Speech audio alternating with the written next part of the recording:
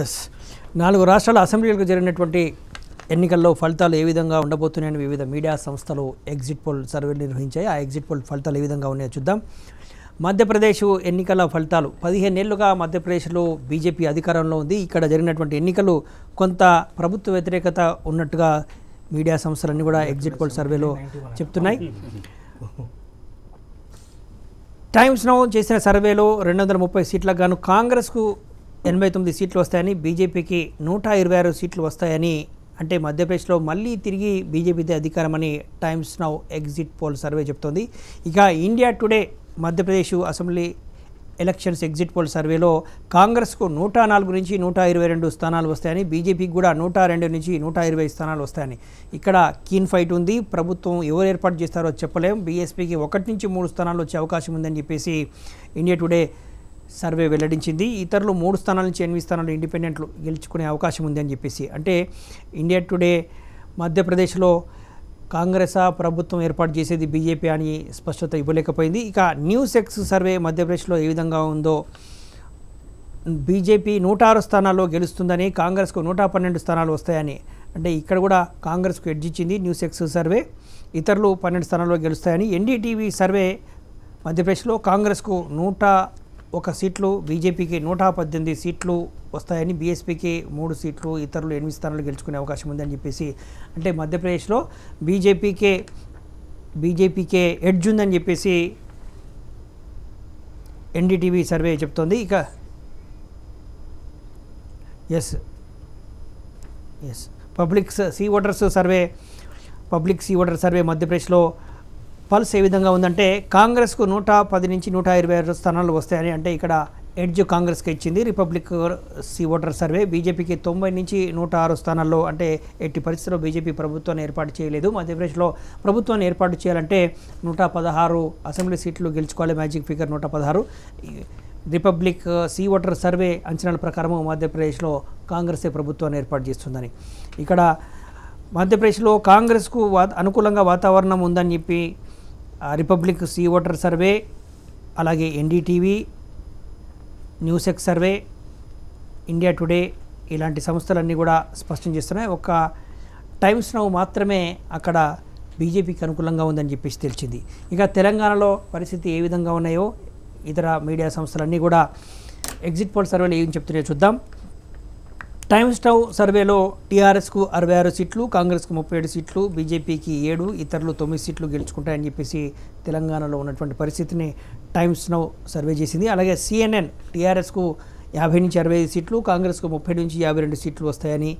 India today survey మాత్రం టీఆర్ఎస్కు పూర్తి స్థాయి ప్రభుత్వం ఏర్పాటు చేస్తుందని, 79 నుంచి 91 సీట్లు వస్తాయని చెప్పేసి చాలా స్పష్టంగా చెప్తోంది. కాంగ్రెస్కు 21 నుంచి 33 సీట్లు వస్తాయని.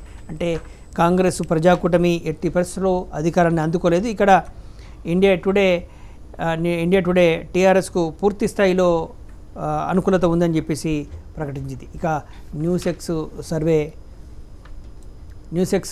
సర్వే ఏ విధంగా ఇచ్చిందో చూద్దాం.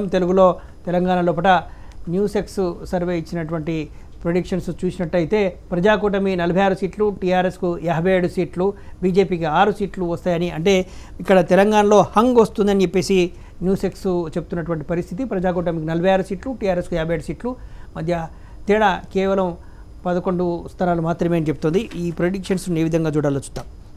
సూర్యనారాయణ గారు ఏం చెప్తారు ఈ విశ్లేషణ?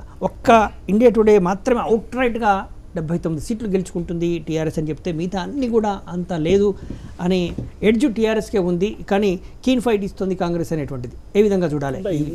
నేను ముందే చెప్పాను కదా, ఎడ్జ్ అన్నది టీఆర్ఎస్కి ఉందన్నది చాలా సర్వేలు చెప్పినటువంటి అంశం. ఓకే, ఒకవేళ ద వరస్ట్ సినారియోలో అదే స్లైట్ 1-2 సీట్లు ఎలాగ మజ్లిస్ వాళ్ళు కలుపుకుంటే సో హంగాన ప్రసక్తి లేదు, వాళ్ళు గవర్నమెంట్ ఫామ్ చేయడానికి అవకాశాలు అయితే ఎక్కువ ఉన్నాయి. అదొకటి. 2, ముస్లిం ఓట్ బ్యాంక్ టోటల్గా అటు షిఫ్ట్ అయినట్టుగా కనిపిస్తూ ఉంది. సో దాని మూలంగా వాళ్ళకి టీఆర్ఎస్కి బాగా ఎడ్జ్ వచ్చిందని మనం చెప్పుకోవచ్చు. సో మిగతా రాష్ట్రాల్లో చూస్తే కనుక మిగతా రాష్ట్రాల్లో యాక్చువల్గా అన్నీ neck to neck keen fights కన్నా చూపిస్తున్నారు తప్ప ఎక్కడా కూడా కాంగ్రెస్కి ఏదో విపరీతమైనటువంటి సానుకూల వాతావరణం ఉన్నదని ఎక్కడా లేదు. అట్లాగే బీజేపీకి తీవ్రమైన వ్యతిరేకత అన్నది కూడా ఎక్కడ లేదు. ఎక్సెప్ట్ రాజస్థాన్లో చూపిస్తున్నారు, అది కూడా ఒక 20 సీట్లు గ్యాప్ చూపిస్తున్నారు. అది 100, 81, 85 అట్లా చూపిస్తున్నారు. సో 15 సీట్లు ఇటు అటు అయితే మళ్ళీ అది కూడా. రాజస్థాన్లో ఒక దఫా కాంగ్రెస్ అయితే ఒక దఫా బీజేపీ ప్రభుత్వ మార్పు అనేటువంటిది రాజస్థాన్ ప్రజలు ఆనవాయితీగా పెట్టుకుని ఇస్తున్నటువంటి తీర్పు. తమిళనాడు కూడా అట్లా జరిగింది. తమిళనాడు 2సారి జైలుతో వచ్చింది. తర్వాత ఏమైనా జరగవచ్చు, పబ్లిక్ ఒపీనియన్ ఏమైనా జరగవచ్చు. బట్ అది సెంటిమెంట్ ఆధారంగా మనం పబ్లిక్ పల్స్ని బట్టి ఓకే ముందు నుంచి ఒకటేంటంటే వాళ్ళ అదృష్టమో దురదృష్టమో తర్వాత విషయం, కానీ ముందు నుంచి ఒక విధమైనటువంటి ప్రచారం జరిగింది. రాజస్థాన్లో బీజేపీ వ్యతిరేక వాతావరణం ఉన్నది అన్నది బాగా ప్రచారం జరిగిపోయింది. అంటే ఒక స్థాయిలో అయితే 50 సీట్ల కన్నా రావని చెప్తున్నాను. సో 50 సీట్ల నుంచి ఇప్పుడు ప్రెడిక్షన్స్ అన్నీ కూడా 80, 85 అలా చూపిస్తున్నారు. కాబట్టి డెఫినెట్గా దెర్ ఈజ్ అన్ ఇంప్రూవ్మెంట్ బీజేపీకి. అంటే ముందు ఏదైతే ప్రచారం జరిగిందో దానికన్నా డెఫినెట్గా ఇంప్రూవ్ అయింది. అట్లాగే మధ్యప్రదేశ్లో ఏదైనా జరగవచ్చు, అంటే వీళ్ళు చెప్తున్న దాని ప్రకారం. But BJP is confident of winning that. అంటే మధ్యప్రదేశ్, ఛత్తీస్గఢ్లో 15 కూడా వాళ్ళు కాన్ఫిడెంట్గా ఉన్నారు. మధ్యప్రదేశ్, ఛత్తీస్గఢ్లో 15 సంవత్సరాలుగా బీజేపీ రూలింగ్లో ఉన్నటువంటి సిస్టమ్. మధ్యప్రదేశ్లో అయితే వ్యాపం, కుంభకోణము, రైతుల ఉద్యమాలు, మందసోరు రైతులపైన కాల్పులు, కాంగ్రెస్ చీఫ్ రాహుల్ గాంధీ పదే పదే మధ్యప్రదేశ్కి వెళ్ళి అక్కడ నిరసనలు కార్యక్రమాలు, ప్రదర్శనలు నిర్వహించినటువంటి నేపథ్యం. ఇవన్నీ ఉన్నప్పటికీ కూడా అక్కడ శివరాజ్ సింగ్ చౌహాన్ మధ్యప్రదేశ్ సీఎం పరిపాలన 3 టర్మ్స్గా ఏ విధంగా చూడాలి? అతను హానెస్ట్ సీఎం కింద అతను వాజ్ బ్రాండెడ్ ఆల్ అలాంగ్. కానీ ఈ దేశాన్ని కొడిపేసింది వ్యాపం కుంభకోణం.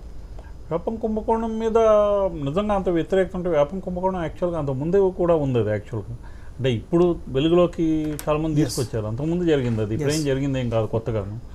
But in spite of that ఆయన ఆల్రెడీ ఎన్నికల ఉన్నతాధికారి ఉమేష్ సిన్హా మాట్లాడుతున్నారు. ఇప్పుడు ఆ కార్యక్రమాన్ని లైవ్ ద్వారా చూద్దాం.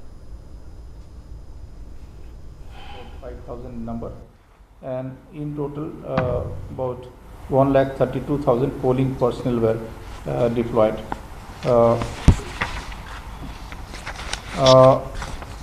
A comprehensive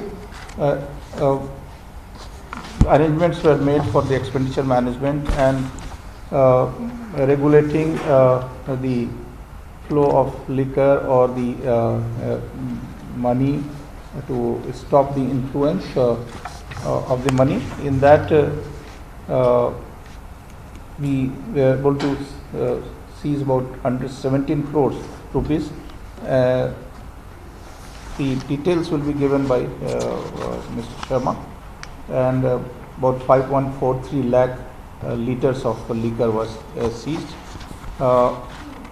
In the entire poll, you are aware that the poll had taken place after the dissolution of the House, and the Commission had decided to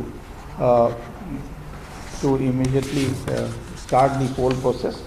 So 1 month prior to the announcement of the elections, a complete preparation was done. The entire team of the Commission had visited the state, and after that the Commission also visited, and a comprehensive preparation was done. A ready reckoner was prepared for the political parties, the officers, the enforcement team, media, and a comprehensive training was provided to all the concerned officials. The workshops and training was organized for the political parties and media also, and then a large network of the enforcement team of the flying squad, static surveillance team, video viewing teams and video surveillance teams were constituted and deployed in all the assembly constituencies, and the check posts, interstate, interdistrict, and on all important locations the check posts were set up. Yes, ఎన్నికల పోలింగ్కి సంబంధించినటువంటి వివరాలను కూడా ఎన్నికల commissioner చెప్తున్నటువంటి పరిస్థితి. ఇవాళ ఏ విధంగా చూడాలి? మధ్యప్రదేశ్, ఛత్తీస్గఢ్, రాజస్థాన్, తెలంగాణ ఈ 4 రాష్ట్రాల లోపల ఎక్కడ ఇన్కంబెన్సీ, ప్రో ఇన్కంబెన్సీ ఎక్కడ ఉందనుకోవాలి, యాంటీ ఇన్కంబెన్సీ ఎక్కడ ఉందనుకోవాలి? ఈ ప్రభుత్వాల పనితీరుపైన ప్రజల్లో స్పందన ఏ విధంగా చూడాలి? ఏం చెప్తారు? అంటే మనం ఎగ్జిట్ పోల్స్ని బట్టి మనం ఒక కంక్లూషన్కి అయితే రాలేము. కాకపోతే ఏంటంటే క్లియర్గా మనకు కనిపిస్తుంది ఏంటంటే తీవ్రమైనటువంటి వ్యతిరేకత అయితే ఏ ప్రభుత్వాల మీద లేదు, తీవ్రమైనటువంటి వ్యతిరేకత. సో అది మీకు ఎగ్జిట్ పోల్స్లో కనిపిస్తుంది. అది కరెక్టా కాదా అనేది మనం ఫలితాలను విశ్లేషిస్తే తప్ప తెలియదు. చాలా సందర్భాల్లో ఎగ్జిట్ పోల్స్ అనేటువంటివి తుది ఫలితాలకు దరిదాపుగా ఉన్నటువంటి ట్రాక్ రికార్డ్ మనకుంది. కొన్ని సందర్భాల్లో పూర్తిగా భిన్నమైనటువంటి ఫలితాలు వచ్చినాయి. తమిళనాడులో కూడా చాలా సందర్భాల్లో భిన్నమైనటువంటి ఫలితాలు, ఢిల్లీలో కూడా వచ్చినాయి, అంతకుముందు బీహార్లో కూడా వచ్చినాయి. ఇట్లా కొన్ని సందర్భాల్లో ఎగ్జిట్ పోల్స్ ఫెయిల్ అయినటువంటి మాట వాస్తవం. సో ఇక్కడ ఎస్పెషల్లీ మనం తెలంగాణ తీసుకుంటే కనుక ఇది ప్రత్యేకమైనటువంటి పరిస్థితులు ఉన్నాయి. ఎందుకంటే అక్కడ ఎంఐఎం కేవలం 8 సీట్ల పోటీ చేసింది. So there is a clear understanding between the MIM and the TRS అక్కడ. So there is a clear vote transfer from MIM to TRS. That డెఫినెట్గా అది అతను that's a very positive factor for the ruling party. So దాన్ని dominate చేసే విధంగా వీళ్ళు vote add చేసుకోవడంలో fail అయ్యి ఉండొచ్చు. ప్రధానంగా మనము ఒక మైనారిటీ ఓట్లు మాత్రమే ట్రాన్స్ఫర్ అయిన కంటే కూడా జనరల్గా టోటల్ 93% ఉన్న బహుజన్ ఓట్ బ్యాంక్ కూడా ఎస్సీ ఎస్టీ బీసీ మైనారిటీలు ఎవరైతే ఉన్నారో 93% ఉన్నారు ఇక్కడ తెలంగాణ రాష్ట్రంలో. సో వాళ్ళంతా కూడా ఇవాళ వ్యతిరేకంగా ఉంటే ఎట్టి పరిస్థితుల్లో టీఆర్ఎస్ అధికారానికి వచ్చేది కాదు. ఇవాళ టీజేఎస్ ఉంది, టీజేఎస్కి 8 సీట్లకు 1 సీట్ గెలిచే ఆస్కారం లేదని పబ్లిక్ టాక్ అంతా. ఎందుకు పూర్తి స్థాయిలో టీజేఎస్లో ఎవరైతే సమర్థులు అయిన వాళ్ళు లేకుండా లాస్ట్కు బీజేపీ నుండి వచ్చిన ఎంపీగా పోటీ చేసిన అభ్యర్థికి ఆయనకు అసలు సంబంధమే లేదు. తెలంగాణ ఉద్యమ అమెరికా దేవయ్య, ఆయన పేరే అమెరికా దేవయ్య. అమెరికా దేవయ్య లాంటి వాడికి అక్కడ టికెట్ ఇస్తే పైసలకి టికెట్లు ఇచ్చిందని అక్కడ వాళ్ళ పార్టీలో ఆరోపణ చేస్తున్నారు. అట్లాంటి స్థితులలో ఇప్పుడు ఒక ప్రత్యామ్నాయం తీసుకొస్తాన కోదండరామ్ గారు ఒక ప్రత్యామ్నాయం తీసుకురాకుండా ఫస్ట్ 119 స్థానాలకు పోటీ చేస్తే ఒంటరిగా అన్నాడు. తర్వాత మేము తగ్గము, అసలు 50 కంటే తగ్గమన్నాడు. తర్వాత లాస్ట్కి వచ్చాక 8కి పరిమితం అయిపోయాడు. సో దాంతో బీజేపీ ప్లే చేసినటువంటి రోల్ ఏ విధంగా చూడాలి? కొన్ని అనాలిసిస్ చేస్తాం మీకు. ఇది టీజేఎస్ పరిస్థితి, దానివల్ల 8 కోల్పోయిన అక్కడ సీట్లు. రెండవది టీడీపీకి వచ్చేసరికి కంప్లీట్గా అబ్సల్యూట్గా టీడీపీ ఇవాళ చంద్రబాబు నాయుడు పెట్టడం అనేది తప్పు. అది చంద్రబాబు ఒకవేళ పొత్తు పెట్టుకున్నా సరే చంద్రబాబుని కాకుండా రమణతోనే ఏదో తిప్పించినా అయిపోతుండే, కానీ చంద్రబాబుని తిప్పి తర్వాత బాలకృష్ణ ఇట్లాంటి వాళ్ళంతా కూడా మొత్తం టోటల్ ఇక్కడ హైదరాబాద్ మీదకి వచ్చి ఆంధ్రప్రదేశ్ అంతా చూపెట్టారు. సో దాంతో ఏమైందంటే అసలు ఇవాళ టీడీపీకి వచ్చిన 13 సీట్లలో 2 సీట్లు కూడా గెలిచే పరిస్థితి లేదు అక్కడ. ఆ పరిస్థితి ఇవాళ సిపిఐ పరిస్థితి అంటే ఒకటికంటే ఎక్కువ గెలదనే పరిస్థితి. ఇవి ఇట్లా ఉండగా మైనార్టీలు ఇవాళ అబ్సల్యూట్గా ఎంఐఎం అయితే స్వయంగా క్లియర్గా ఉంది. కాబోయే సీఎం కేసీఆర్ చేస్తాం, మేము ఖచ్చితంగా మేము కేసీఆర్కి మద్దతు ఇస్తామని చెప్పేసింది. అంటే మైనార్టీ ఓట్ బ్యాంక్ కూడా చాలా వరకు అటు మారింది. తర్వాత ఎంబీసీల విషయం మనం చాలా స్పష్టంగా తీసుకోవాలి. ఇక్కడ మైనార్టీలకు రిజర్వేషన్లు పెంచుతామనేటువంటి హామీని అమలు చేయకపోయినప్పుడు కూడా ఆయన ఇచ్చాడు, ఒక హామీ ఇచ్చారు. నేను కాంగ్రెస్ బీజేపీలు రెండుకి ప్రత్యామ్నాయంగా ఫెడరల్ ఫండ్ ఏర్పాటు చేస్తా, జాతీయ స్థాయిలో ఎట్టి పరిస్థితుల్లో పోరాటం చేసి ఎట్టి పరిస్థితుల్లో నేను మైనార్టీలకు రిజర్వేషన్లు సాధిస్తా, మాదిగలకు వర్గీకరణ చేస్తా అని చెప్పేసి స్వయంగా చెప్పిండు ఆయన. అట్లాగే ట్రైబల్స్కు రిజర్వేషన్లు పెంచుతా, ఇవి కేవలం కేంద్రమే అడ్డుకున్నది ఆపిందని చెప్పేసి ఆయన అన్నాడు. ఆ మాటను కొంతవరకు ప్రజలు విశ్వసించారు. ఇప్పుడు ఈ సర్వేల ప్రకారం చూస్తే మనకు విశ్వసించినట్టే కనపడుతుంది. కాబట్టి ఇవాళ ఎంబీసీల విషయానికి వస్తే కూడా 30% ఓట్ బ్యాంకు ఎంబీసీలు, 30% ఓట్ బ్యాంక్ కూడా ఇవాళ ప్రత్యేక కార్పొరేషన్ ఏర్పాటు చేసేసిండు. వాటికి గొర్రెలు, మేకలు, తర్వాత చేపలు అది ఇది ఇవన్నీ కూడా ఏవైతే ఉన్నాయో కొంత ఇంపాక్ట్ ఇచ్చింది. సో దాని ప్రకారంగా చూస్తే మనకి అసలు ప్రజా వ్యతిరేకత కనుక ఉంటే నెక్ టు నెక్ అన్న ఉండాలి కనీసం లాస్ట్కు. ఈ సర్వేలు అన్నింటిని చూస్తే నెక్ టు నెక్ ఎక్కడ కనపడతలేదు. గ్యాప్ దాదాపుగా 20 సీట్స్ అంటే 15 to 20 సీట్స్ మధ్యలో గ్యాప్ వస్తుంది. అంత గ్యాప్ రావడానికి కారణం ఏంటి? ప్రజా వ్యతిరేకత ఉంటే నిజంగానే వీరి మధ్యలో ఒక 5 సీట్లు, 2 సీట్లు, 3 సీట్ల మధ్యలో నెక్ టు నెక్ ఉండాల్సింది.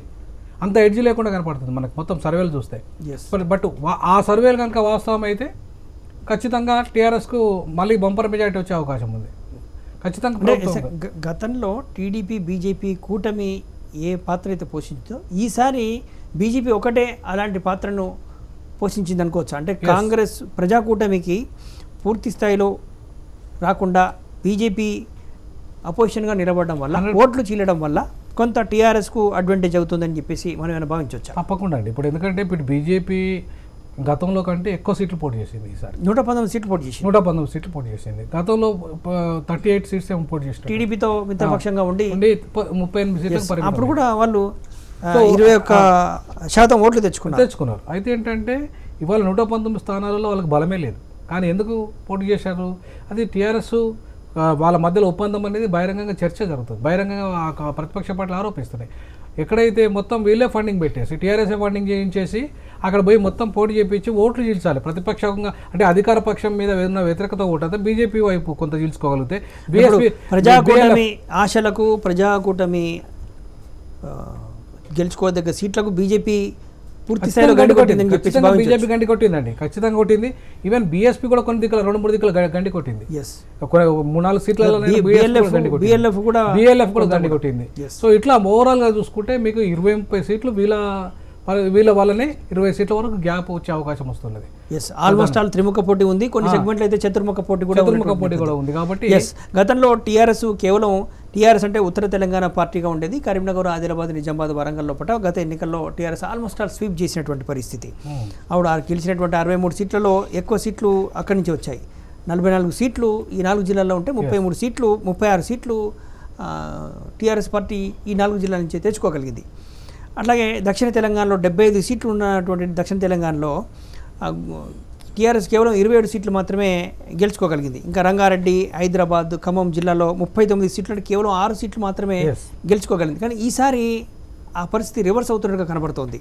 ఈ ప్రతిపక్షాలకు పట్టున్నటువంటి దక్షిణ తెలంగాణ పైన టీఆర్ఎస్ గత 4 ఏళ్ళుగా దృష్టి పెట్టింది. ఇతర పార్టీల నాయకులందరినీ హైదరాబాద్లో 13 మంది, హైదరాబాద్తో పాటు వరంగల్, మహబూబ్నగర్లో గెలిచినటువంటి ఎమ్మెల్యేలు, టీడీపీ ఎమ్మెల్యేలను 15 మంది గెలిస్తే 12 మంది ఆ పార్టీలోకి ఫిరాయించారు.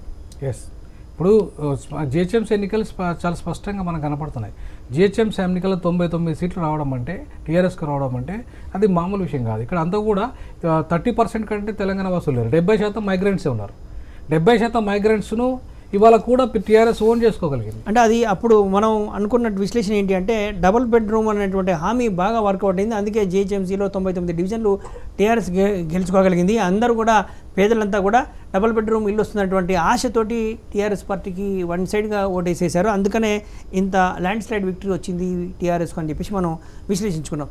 ఈసారి డబుల్ బెడ్రూమ్లో ఇల్లు మెటీరియలైజ్ కాలేదు కాబట్టి ఆ పేదల అంచనాలు ఏవి కూడా, ఆశలు ఏవి కూడా నెరవేరలేదు కాబట్టి ఈసారి టీఆర్ఎస్కు భంగపాటు తప్పదు అని చెప్పేసి విశ్లేషణలు. కానీ ఇప్పుడు ఎగ్జిట్ పోల్సే ఇంకా తుది ఫలితాలు 11వ తారీఖు వెలువడాల్సి ఉంది. అయినప్పుడు కూడా ఈ అంచనాలు ఏ విధంగా చూడాలి? ఇవాళ టీఆర్ఎస్కు ఇన్ని సీట్లు రాబోతున్నాయంటే దక్షిణ తెలంగాణలో కూడా టీఆర్ఎస్ కొన్ని సీట్లు గెలుచుకోకపోతుంది ప్రజాకూటమితో పోలిస్తే అనేటువంటిది మనకు స్పష్టంగా కనబడుతుంది కదా. దానికి ఎందుకు కారణం, ప్రధాన కారణం ఏంటంటే ప్రధానంగా ఏంటంటే చంద్రబాబు నాయుడు వచ్చి ఎప్పుడైతే అడుగుపెట్టిండు, హైదరాబాద్లో అడుగుపెట్టిండు, నేనే కట్టించిన హైదరాబాద్ను, మొత్తం సైబరాబాద్ను నేనే పెట్టిన. ఇప్పుడు 58 సంవత్సరాలు పరిపాలన చేశారు కదా ఆంధ్ర పాలకులు. 58 సంవత్సరాల పరిపాలన ఒకటి 4 సంవత్సరాలు పూర్తిగా కూటమిలో టీడీపీ చేరిక అనేది మిస్ఫైర్ అయిందంట, చాలా మిస్ఫైర్ అయింది. దానితో ఏమైందంటే హైదరాబాద్లో ఉన్న వాళ్ళు కూడా పోయి అమరావతిలో ఆయన చేసుకోవాలి పని. ఇక్కడేం పైన ఆయనకు అమరావతిని డెవలప్ చేసుకోవాలి. అక్కడ కానీ ఇక్కడ వచ్చి పుల్ల పెడితే మాకు అనవసరంగా మా ఇబ్బంది అవుతుంది మాకు ఇక్కడ ఆయనతో అని చెప్పేసి ఈవెన్ సెటిలర్స్ కూడా, ఈవెన్ ఇక్కడ సెటిలర్స్ ఫ్యాక్టర్ చంద్రబాబు ఫ్యాక్టర్ వల్లే దక్షిణ తెలంగాణలో టీఆర్ఎస్ కు లేని బలం వచ్చేసింది. దక్షిణ తెలంగాణలో లేని బలం రావడానికి కారణం టీడీపీ ప్రధానంగా చంద్రబాబు నాయుడు వచ్చి హైదరాబాద్ను నేనే సృష్టికర్తను, అసలు హైదరాబాద్ అంటే నేను తప్ప ఇంకోరు లేరు అనే పరిస్థితిని ఆయన చెప్పడం వల్ల ఇవాళ ఏంటంటే ఆయన ఇక్కడ Hyderabad is the hub of the capital Telangana సెంటిమెంట్ను ఇంతకుముందు సూర్యనారాయణ గారు అదే చెప్పారు, తెలంగాణ సెంటిమెంట్ను రాజేశారని. తెలంగాణ సెంటిమెంట్ను రాజేసేటువంటి ఒక బ్రహ్మాండమైన అస్త్రాన్ని టీఆర్ఎస్కు ఇవాళ చంద్రబాబు నాయుడు అందించారు. ఆయన చలవై ఇవాళ కారణం, లేకపోతే అసలు ఎజెండానే ఉండదు టీఆర్ఎస్ పార్టీకి. టీఆర్ఎస్కి అసలు ఆ పరిస్థితి మా కూటమి గెలిచేది, కాంగ్రెస్ ఏం చెప్తారు? ఇవాళ స్వయంకృత అపరాధం అనేటువంటి విశ్లేషణ, ఇద్దరు కూడా తటస్థ విశ్లేషకులే, ఇద్దరు ఏ పార్టీ కాదు, ఏళ్ల తరబడిగా సామాజిక అంశాలను విశ్లేషిస్తున్నటువంటి ఎక్స్పర్ట్స్. వాళ్ళ అనాలిసిస్ పూర్తిగా ఇవాళ టీడీపీ అనేటువంటిది మిస్ఫైర్ అయింది ఈ కూటమి లోపల, అదొక విషపు గులిక అనేటువంటిది చెప్తున్నారు. టీఆర్ఎస్ ఆత్మగౌరవం, తెలంగాణ ఆత్మగౌరవ నినాదాన్ని ఎత్తుకోవడానికి టీడీపీయే కారణం. అసలు టీడీపీ కూటమిలో లేనట్టయితే అసలు టీఆర్ఎస్కు క్యాంపెయినింగ్ స్లోగనే ఉండకపోయేది.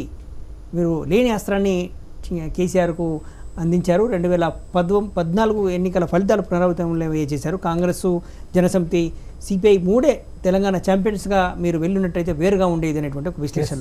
ఏం చెప్తారు జనసమితి అండ్ ప్రజాకూటమి తరఫున కృష్ణ గారు? అది ఈ విశ్లేషణ ఫస్ట్ నేను చెప్పాల్సింది ఏంటంటే ఎగ్జిట్ సార్ ఇది ఎగ్జిట్ పోల్స్ మాత్రమే, అది ఆ క్లారిటీ ఆ స్పష్టతతో మనం విశ్లేషిస్తున్నాం. ఈ తుది ఫలితాలు కావు, పరీక్షలు కూడా తుది ఫలితాలు వచ్చినా కూడా విశ్లేషిస్తాం మనం. ఆఫ్టర్ ఆల్ ఎగ్జిట్ పోల్స్, గతంలో ఎగ్జిట్ పోల్స్ అనేవి తమిళనాడులో కానీ ఢిల్లీలో కానీ బీహార్లో కానీ పూర్తిగా విరుద్ధంగా వచ్చాయి. ఈ ఎగ్జిట్ పోల్స్ కూడా మనం నమ్మడానికి అవకాశం లేదు, ఎందుకంటే తెలంగాణలో పీపుల్స్ పల్స్ అనేది ఏదైతుంది కదా, కొంత క్వశ్చన్ ఉంది. కొన్ని సర్వేలు మాత్రం ఇంకా కీన్ ఫైట్ ఉంది, హంగ్ రావచ్చు, నెక్ టు నెక్ ఉంది అనేటువంటిది కూడా హంగ్ కూడా అవకాశం లేదు. 65 నుంచి 68 స్థానాలు అనేది ప్రజాకూటమి రావడం అనేది ఖచ్చితంగా జరగబోతుంది మా అంచనా ప్రకారం. ఎందుకంటే గ్రాస్ రూట్ లెవెల్లో ఇండివిజువల్ కాన్స్టిట్యూన్సీ తీసుకున్నాము. ఎందుకంటే తెలంగాణ ఫ్యాక్టర్ కన్నా ఎగ్జిస్టింగ్ ఎమ్మెల్యేలు ఎవరైతే ఉన్నారో ప్రజెంట్ ఉన్న ఎమ్మెల్యేల మీద ఉన్న వ్యతిరేకత అనేది చాలా ఇబ్బందికరంగా ఉండే తెలంగాణ రాష్ట్రానికి. రెండో విషయం ఏంటంటే తెలంగాణ రాష్ట్ర సమితి ప్రభుత్వ వ్యతిరేక ఓటును విభజించడంలో సక్సెస్ అయితే అయి ఉండొచ్చు. మూడో అంశం ఏంటంటే ఎంఐఎం సంబంధించింది ముస్లిం ఓటు బ్యాంక్ అని పూర్తిగా ఎంఐఎం ఎప్పుడు కానీ అవుట్ రైట్గా సపోర్ట్ అనేది లేకుంటే జస్ట్ బికాస్ ఆఫ్ ఎంఐఎం గురించి అని ఎర్లీ పోల్స్ పోవడం జరిగింది. అది అందరికీ తెలిసిన వాస్తవం. ఇక్కడ ఏంటంటే ఈ ఎగ్జిట్ పోల్స్లో కొన్ని పల్స్ ఏవైతున్నాయో ఆ పల్స్ అనేది ఇంకా రీచ్ కాలేదు. మీకు ఇంతకుముందు చెప్పినట్టుగా 100 రోజుల ప్రచారానికి 10 రోజుల ప్రచారానికి చాలా తేడా ఉంటుంది. ఈ 100 రోజుల ప్రచారంలో వీళ్ళు డబ్బు ప్రవాహంగానే ప్రచారం చేయగలిగారు. ఇక్కడ ఏంటంటే 10 రోజులలో ప్రజాకూటమికి సంబంధించిన అజెండా కానీ మేనిఫెస్టో కానీ మేము ఇచ్చిన వాగ్దానాలు కానీ ప్రతి వ్యక్తికి రీచ్ కావడంలో కొంచెం ఫెయిల్యూర్ కావడం జరిగింది. అదేంటంటే సీట్ల సర్దుబాటు కానీ సీట్ల అనౌన్స్మెంట్ కానీ దాని తర్వాత రెబల్ అభ్యర్థులు కానీ దాని తర్వాత ఏంటంటే డబుల్ బీ ఫామ్స్ ఇష్యూ చేయడం కానీ ఇట్లాంటివన్నీ ఏమైంది ఒక కన్ఫ్యూజన్ స్టేటస్ క్రియేట్ అయిపోయింది. ఈ ఒక్క ఫ్యాక్టర్ అనేది ఇక్కడ ఇన్ఫ్లుయెన్స్ చేసి ఉంటుంది అనేది ఒకటి. సెకండ్ ఆస్పెక్ట్ ఏంటంటే మనకు బిఎల్ఎఫ్ సంబంధించి ఇవన్నీ 4 నుంచి 5 వేల ఓట్లు ఏవైతే చీల్చడానికి పనికొచ్చే పార్టీ. ఇక్కడ ఇంకోటి ఏంటంటే మీరు చెప్పినట్టుగా బీజేపీ అనేది ఒక 30 స్థానాలలో కొంచెం స్ట్రాంగ్ ఫైట్గా ఓట్లు చీల్చడంలో సక్సెస్ అయ్యింది. ఆ ఓట్లు అనేవి వ్యతిరేక ఓట్లే చీల్చుకుంటూ పోయింది కాబట్టి అదొక ఆస్పెక్ట్ ఉండొచ్చు. ఎండ్ ఆఫ్ ది డే ఓవరాల్గా మాత్రం మనకు 65 నుంచి 68 మాత్రం ప్రజాకూటమికి వచ్చే అవకాశం ఇప్పటికి కూడా ఉన్నది. ఎందుకంటే మీకు అక్కడ సర్వే రిపోర్ట్స్లో 38 నుంచి 52 అంటే 2-3 సీట్లకి ఇవ్వట్లేదు. అక్కడ 12 నుంచి 14 సీట్లు ఇస్తారు. ఆ 12-14 స్థానాలలో ఇటైతే కనుక ఆటోమేటిక్గా గవర్నమెంట్ అంటే ఖచ్చితంగా ప్రజాకూటమి గవర్నమెంట్ రావడం జరుగుద్ది. ఇప్పుడు మా అనాలిసిస్. ఇంకొకటి 2019కి సెమీఫైనల్గా ఈ ఎలక్షన్స్ తీసుకోవడం జరిగింది ఎంటైర్ నేషన్గా. ఈ 2019కి సెమీఫైనల్గా తీసుకున్న వాటికి ఇక్కడ మధ్యప్రదేశ్ తీసుకున్న, ఛత్తీస్గఢ్ తీసుకున్న, రాజస్థాన్ తీసుకున్న, తెలంగాణ తీసుకున్న మోడీ నెగిటివ్ వేవ్ అనేది ఫ్లో అవుతుందనేది మనకు ఒక ఇండికేషన్స్ క్లియర్గా ఎగ్జిట్ పోల్స్ ఇస్తున్నాయి. ఇక్కడ 15 సంవత్సరాల నుంచి ఎక్కడైతే మధ్యప్రదేశ్లో ఉందో రాజస్థాన్లో ఒక లాస్ట్ టర్మ్ కానీ ఛత్తీస్గఢ్లో కూడా సేమ్ అదే టర్మ్ అనేది ఈక్వల్ అయింది. ఇక్కడ మీరు ఎక్కడ కూడా చూసినా అక్కడ హంగ్ అసెంబ్లీ కనిపిస్తుంది తప్ప క్లియర్ మ్యాండేట్ అనేది ఏ పార్టీ కూడా లేదు. రేపు ఈ రిజల్ట్స్ ఇంకొక 5 నెలల టైం ఇదే వేవ్ కంటిన్యూ అయితే మాత్రం అక్కడ మధ్యప్రదేశ్లో, ఛత్తీస్గఢ్లో, రాజస్థాన్, మిజోరాం, ఈవెన్ తెలంగాణతో సహా కలిపితే కనుక ఖచ్చితంగా 2019లో ఫలితాలు అనేది ఈ పీపుల్స్ ఫ్రంట్కి పాజిటివ్గా ఉంటాయి. సెకండ్ ఇక్కడ చంద్రబాబు నాయుడు ప్రచారం చేసింది 2-3 రోజులే. అక్కడ మిగతా వాళ్ళు ప్రచారం చేసింది అంటే చంద్రబాబు నాయుడు ఫ్యాక్టర్ అనేది ఫుల్గా ఇక్కడ ఎఫెక్ట్ వస్తుందనేది ఎవరు కాదు. ప్రభుత్వం మీద వ్యతిరేకత అనేది. ఇంకోటి ఏంటంటే పాలసీల మీద డిబేట్ అనేది డిస్కషన్ అనేది ఎక్కడ జరగలేదు. వ్యక్తిగత ఆరోపణల మీద డిబేట్ జరుగుకుంటూ పోయింది. ఇది ఒక కొంచెం ఈ పరిస్థితి మారాల్సిన అవసరం ఉంది. ఆ మారడానికి సంబంధించి మనకి ఇప్పుడు ఏంటంటే ఒక ఇనిషియేషన్ స్టార్ట్ అయిందని అనుకోవడం అంతే. చంద్రబాబు నాయుడు 30 చోట్ల సభలు, రోడ్ షోలు నిర్వహించారు. గ్రేటర్ హైదరాబాద్ పరిధిలో ఉన్నటువంటి నియోజకవర్గాల్లో ఆయన ఎక్కువ ప్రచారం. తర్వాత ఖమ్మంలో ఉన్నటువంటి ఈ సెటిలర్లు ఎక్కువగా ఉన్నటువంటి సెగ్మెంట్స్ తప్పించి మిగతా సెగ్మెంట్స్ పోకపోవడంతో టీఆర్ఎస్ చేసినటువంటి క్యాంపెయిన్కు కొంత బలం చేకూరిందేమో అనిపిస్తుంది. అదే చెప్తున్నాను, టైం ఫ్యాక్టర్ అనేది ఒకటి. ప్లస్ చంద్రబాబు నాయుడు గ్రేటర్ హైదరాబాద్లో ఏ కాన్స్టిట్యున్సీలో ప్రచారం చేసిండో అక్కడ కాన్స్టిట్యున్సీలో 100%గా కూటమి అభ్యర్థులు గెలవబోతున్నారు. అక్కడ అనుమానం లేదు. సెకండ్ ఏంటంటే తెలంగాణ జనసమితి తరపు నుంచి తెలంగాణ జనసమితికి ఎక్కువ సమయం దొరకలేదు. ఇది తెలంగాణ జనసమితికి సంబంధించిన ఎజెండా ఏదైతే ఉందో పీపుల్స్ ఎజెండా అది గ్రాస్ రూట్ లెవెల్లో తీసుకుపోవడానికి ఆ సమయం దొరకపోవడం పెద్ద డ్రాబ్యాక్ అయితే అయి ఉండొచ్చు ఇన్కేస్. కానీ ఇప్పటికి కూడా ఏంటంటే మేము ఢిల్లీ ఫలితాలు మేము చూసాం, మన తమిళనాడు చూసినాం కాబట్టి వాటికి అనుగుణంగా ఎగ్జిట్ పోల్స్ అందే విధంగా లాస్ట్ 5 days నుంచి సినారియో మారింది. సూర్యనారాయణ గారు కూడా అదే చెప్తున్నారు. ఇవి ఎగ్జిట్ పోల్సే యాజ్ ఇట్ ఈస్గా రిఫ్లెక్ట్ కావడానికి ఎంత ఆస్కారం ఉందో రిఫ్లెక్ట్ కాకపోవడానికి కూడా అంతే ఆస్కారం ఉంది అనేటువంటిది అందరూ ఒప్పుకుంటున్నటువంటి విషయమే. కానీ ఉన్నటువంటి మీడియా సంస్థలు దాదాపుగా ట్రాక్ రికార్డు చూసినట్టయితే చాలా సందర్భాల్లో ఈ ఎగ్జిట్ పోల్స్ ఫైనల్ రిజల్ట్స్ని రిఫ్లెక్ట్ చేసినటువంటి దాఖలాలు ఉన్నాయి. 10% డీవియేషన్ ఉంటుంది. 10%. అంటే 2 to 3% ఓటు బ్యాంక్ డివియేషన్ తోటి 25 to 30 సీట్స్ వాళ్ళు తీసుకున్నటువంటి సైజు వాళ్ళు తీసుకున్నటువంటి సైజులు వీటన్నిటిపైన ఇవన్నీ విశ్లేషణలు ఆధారపడతాయి. కానీ ఇప్పుడు పూర్తిగా పోలింగ్ ముగిసింది కాబట్టి ఇంకా పోలింగ్ ప్రభావితం చేయలేదు కాబట్టి మనం స్వేచ్ఛగా విశ్లేషించుకోవచ్చు. ఎస్, ఇవాళ మీరు రైజ్ చేసిన 2-3 రోజుల నుంచి సంబంధించిన పరిణామాలు అనేవి ఎగ్జిట్ పోల్స్, ఎందుకంటే లాస్ట్ 30 days నుంచి తీసుకున్న ఫ్యాక్టర్స్ ఎగ్జిట్ పోల్స్కి వస్తాయి. ఇక్కడ ఏంటంటే సినారియో అనేది లాస్ట్ 1 week నుంచి చేంజ్ అయింది. ఆ 1 week చేంజ్ అయింది అనేది ఒక 20 to 30% దీంట్లో రిఫ్లెక్ట్ కావచ్చు. 70% ఆఫ్ ది ఈ సిచ్యువేషన్స్ అనేవి ఎగ్జిట్ పోల్స్లో కన్సిడర్ కాలేదని నేను అనుకుంటున్నాను. ఎస్, ఏం చెప్తారు సూర్యనారాయణ గారు? కృష్ణ గారు, జనసమితి నాయకులు కృష్ణ గారు చెప్తున్నారు మోడీ వ్యతిరేక వేవ్ అనేటువంటిది ఉంది అనేటువంటిది ఆయన అబ్జర్వేషన్. అలాంటి ఏమైనా కనిపిస్తుందా మీకు?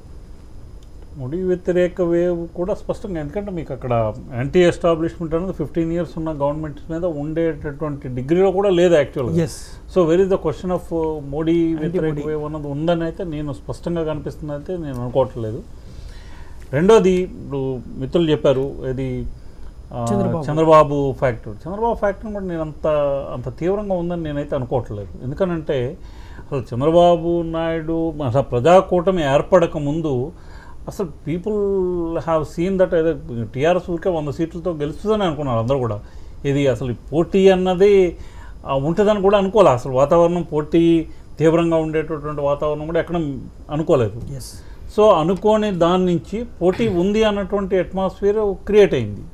సో ప్రజాకూటమి ఏర్పడమే అది తప్పు అని అయితే నేను అనుకోవట్లేదు. అది అందులో అది పూర్తిగా అంటే ఎగ్జిట్ పోల్స్ ని బేస్ చేసుకుని మనం పూర్తిగా అయితే చెప్పలేము. ఓకే, యాక్చువల్ రిజల్ట్స్ వచ్చినాయి అనుకోండి, ఎస్, అప్పుడు మనం ఓకే ఏ బూత్ అనాలిసిస్ చేసుకుని ఏదైనా. ఇంకొకటి ఏంటంటే అంటే ఇక్కడ మిత్రులు చెప్పారు కదా ఇంతకుముందు 10 రోజులు 15 రోజులు టైం ఉంది. అంటే బూత్ మేనేజ్మెంట్ ఇక్కడ కీలకమైంది. ఎప్పుడు కూడా ఎన్నికల ప్రక్రియలో పబ్లిక్ ఒపీనియన్ మీకు ఫేవర్గా ఉండొచ్చు, కానీ అది మీరు కన్వర్ట్ చేసుకోవడంలో ఫెయిల్ అయితే కనుక మీరు you will fail in the election. So అట్లాగే ఈ జరిగింది ఏదైతే ఉందో 20 days టైము, 15 daysలో నామినేషన్స్ ముందు వరకు కూడా ఆ బీఫామ్స్ డిసైడ్ కాలేదు. సో పోల్ మేనేజ్మెంట్కి, బూత్ మేనేజ్మెంట్కి, పోల్ మేనేజ్మెంట్కి సరైనటువంటి సమయం ప్రజాకూటమికి వచ్చినటువంటి దాఖలా అయితే లేదు.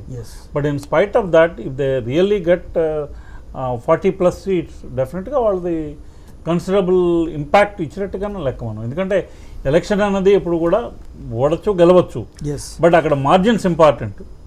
ఎంత మార్జిన్తో పోయాము అంటే మీరు ఒకవేళ వైడర్ మార్జిన్తో పోయారనుకోండి, ఇప్పుడు వినోద్ కుమార్ గారు చెప్పినట్టు there is a factor that okay Chandrababu వల్ల ఇక్కడ సెంటిమెంట్ నిజంగా బాగా ఎక్కువ రాజుకుందని మనం యాక్సెప్ట్ చేయొచ్చు. But we have to see the margin of victory చూడాలి మనం, ఎక్కడెక్కడ జరిగింది అన్న margin of victory. BJP, BLF, BSP ఈ పార్టీలు ప్లే చేసినటువంటి రోల్, వాళ్ళు చీల్చుకునేటువంటి ఓట్లు ఈ కాంగ్రెస్ అవకాశాలను దెబ్బతీసాయని చెప్పేసి ఖచ్చితంగా నమ్మొచ్చు కదా. బిఎల్ఎఫ్ అయితే నమ్మొచ్చు, BJP still I have a doubt. ఎందుకంటే ఇప్పుడు ఆయన చెప్తుంది ఏంటి, చంద్రబాబు రావడం వలన సెంటిమెంట్ రాజుకుంది అని చెప్తున్నారు. సెంటిమెంట్ ఓట్ అన్నది వీళ్ళిద్దరికే వస్తుంది నా అంచనా. ఇది ఇద్దరు BJP should get that are TRS should get that. So ఈ రెండే పంచుకుంటాయి అవి. So what ever vote that goes to BJP. మనకు మాజీ ఎంపీ లగడపాటి రాజగోపాల్ మాట్లాడుతున్నారు. ఎలక్షన్ సర్వేలో చేసినటువంటి నేపథ్యం గత ఎన్నికల తెలంగాణ ఎన్నికలకు ముందు కూడా సర్వేలు నిర్వహించి ఏ విధంగా ఉంటుంది, ప్రజాకూటమికి అనుకూలంగా ఉంటుందని చెప్పినటువంటి లగడపాటి రాజగోపాల్ ఎగ్జిట్ పోల్స్ ఏ విధంగా ప్రకటిస్తారో చూద్దాం. ఇప్పుడు Lagadapati Rajagopal press conference live ద్వారా చూద్దాం. అందరూ కూడా ఆసక్తిగా చూసారు తెలంగాణ ఎన్నికలు ఎలా ఉంటాయని. అలాగే మా యొక్క టీం ఆర్జీ ఫ్లాష్ టీం నా మిత్రుడు శ్రీనివాస్ ఆధ్వర్యంలో సెప్టెంబర్ నుంచి ఇప్పుడు దా కూడా అనేక దఫాలుగా తెలంగాణ ప్రజల నాడి ఎలా ఉంది, మనోభావాలు ఎలా ఉన్నాయి, వాళ్ళు ఎటుపక్క మొగ్గు చూపుతున్నారని సెప్టెంబర్ నుంచి ఇప్పుడు దా కూడా అనేక దఫాలుగా చేయడం జరిగింది. మొదట్లో నా ప్రమేయం లేకుండా వాళ్ళే ఒక మీడియా ఛానల్ చేశారు. ఆ తర్వాత నా ప్రమేయంతో మళ్ళీ అనేక రకాలుగా చేసుకుంటూ వచ్చాం. ఇవాళ సాయంత్రం 5 ఎన్నిక ముగిసింది. ఆ తర్వాత ఏమైనా మిగిలిపోతే అందరూ కూడా ఓట్లు వేశారు. గతంలో మీకు చెప్పాను 68.5 అలా ఓటింగ్ పర్సంటేజ్ ఉంది లాస్ట్ టైం అని. పెరిగితే ఒకలాగా తగ్గితే ఒకలాగా ఉంటుందని చెప్పాను. ఇప్పుడు వచ్చే సమాచారం ఏంటంటే 72 మినిమం పర్సంటేజ్ అయిందని, ఇంకొంచెం పెరగవచ్చు అని చెప్పి క్యాలిక్యులేట్ చేస్తున్నారని, 9 o'clockకి యాక్చువల్ పిక్చర్ ఇస్తారని చెప్పి ఎలక్షన్ కమిషన్ మెసేజ్ వచ్చింది. 72 అయితే ఖచ్చితంగా అయింది రాష్ట్ర వ్యాప్తంగా. అంటే గతంలో కంటే కూడా అధిక శాతం పోలింగ్ నమోదైంది. అది 72, 73, 74 అనేది కూడా కాసేపు నాకు చెప్తా అని చెప్పారు. 9 o'clock దాకా టైం పడుతుందని చెప్పారు. అదే మీ అందరూ కూడా 7 గంటలకు టైం ఇచ్చాను కాబట్టి. సో బ్రాడ్ అసెస్మెంట్తో ఈ యొక్క రాష్ట్ర ఫలితాలు ఎలా ఉంటాయని కూడా అంచనా వేయడం జరిగింది. గతంలో మీకు చెప్పినట్టుగా ఇండిపెండెంట్ క్యాండిడేట్లు 8 to 10 అని చెప్పాను. అలాగే బీజేపీ గతంలో కంటే ఎక్కువ వస్తాయని చెప్పాను. చివరి 2 రోజులు మీకు తెలుసు హోరాహోరీగా ప్రచారమే కాదు అనేక రకాలుగా ప్రయత్నాలు జరిగినాయి. ప్రతి నియోజకవర్గంలో కూడా ఎప్పుడూ లేని విధంగా తెలంగాణ రాష్ట్రంలో, తెలంగాణ గ్రామాల్లో కానీ పట్టణాల్లో కానీ ఎప్పుడూ లేని విధంగా ఈ ఎన్నికల్లో విపరీతమైన ఖర్చు కూడా పెరిగిపోయింది. అన్ని పార్టీలకి, అన్ని సభ్యులకి, అది అభ్యర్థులకు కూడా. ఆ పార్టీ ఈ పార్టీ అని కాదు, పార్టీ ఉన్నా పార్టీ లేకపోయినా ఖర్చు మటుకు ఎప్పుడూ లేని విధంగా, మునుపెన్నడూ లేని విధంగా బాగా జరిగింది.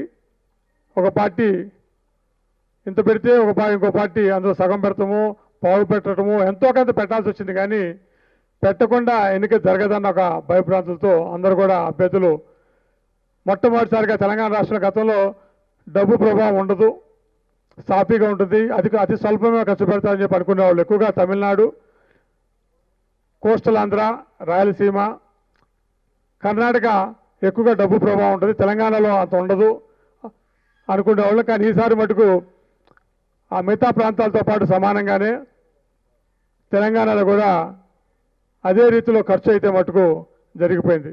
సో ఎన్ని పరిశీలించినాక ప్రభావం ఎలా ఉంటుంది, అది ఎలా చూపిస్తుంది. అలాగే ప్రలోభాలు కూడా, అనేక రకాల వాగ్దానాలు, ఇరుపక్కల అనేక వాగ్దానాలు చేశారు. అనేక ప్రజలకి అనేక విధాలుగా వాగ్దానాలు చాలా చేశారు. నాకు కనపడింది, ఒక పక్క చేసిన దాని మీద ప్రేమ కనపడింది, చేయలేదని దాని మీద కసి కనపడింది. ఓ పక్క వాళ్ళకి మేము ఆదుకోలేదని ఒక జాలి కనపడింది. ఇంకో పక్క వాళ్ళు చెప్పిన పథకాల మీద ఆశ కనపడింది. సో ఈ విధంగా ప్రేమ, కసి, జాలి, ఆశ ఇవన్నీ కూడా ప్రజల్లో కనపడ్డాయి. అంటే ఒకవేళ వాళ్ళు వస్తే ఏమన్నా మాకు మంచి ఒక నమ్మకం కనపడింది. ఇవన్నీ పరిశీలించినాక నాకేమనిపించిందంటే, ఇండిపెండెంట్లు గతంలో 8 to 10 అని చెప్పాను. ఇవన్నీ ప్రయత్నాలు చూసినాక 7 ఇండిపెండెంట్స్ +or-2, ఎందుకంటే కొంచెం అటు ఇటుగా ఉండొచ్చు, 7 ఇండిపెండెంట్స్ గెలుస్తారు అనుకుంటున్నాను. కొంత అటు ఇటుగా ఈ ప్రభావాలకి ఏమైనా తేడా వస్తే +or-2 ఇండిపెండెంట్స్ ఉంటారని చెప్పి మా. అలాగే బీజేపీ కూడా 7 +or-2 ఉంటుందని చెప్పి మా అంచనా. ఎందుకంటే మళ్ళీ చెప్పా కదా, ప్రలోభాల మీద కానీ లేకపోతే వాగ్దానాల మీద కానీ కొంచెం అటు ఇటుగా ఉండొచ్చు. అందుకని కొంత ఎర్రర్ ఇవ్వాల్సి వస్తుంది. 7 +or-2 బీజేపీ ఉంటుందని. అలాగే కాంగ్రెస్ మిత్రపక్షాలు ప్రధానంగా తీసుకోవాల్సింది టీడీపీ. 13 స్థానాల్లో పోటీ చేశారు. 14 అడిగి 13 స్థానాలు సర్దుకున్నారు. ఆ 13లో ఒక స్థానం అక్కడ ఎంఐఎంతో పోటీలో ఉన్నారు. మా గతంలో ఎంఐఎం సీటు. అందుకని టీఆర్ఎస్కి టీడీపీకి పోటీ ఉన్న స్థానాలు 12 ఉన్నాయి. ఈ 12లో 2 స్థానాలు గెలుస్తున్నారు. గతంలో మీకు చెప్పాను, ఇబ్రహీంపట్నం, మక్తల్ ఇండిపెండెంట్ గెలుస్తారని చెప్పాను. సో పోటాపోటీ ఉన్నది టీడీపీకి టీఆర్ఎస్కి 10 మాత్రమే మిగిలినాయి.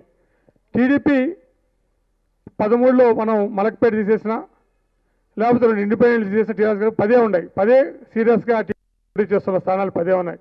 ఈ 10లో టీడీపీ 7 +or-2 గెలుస్తారు.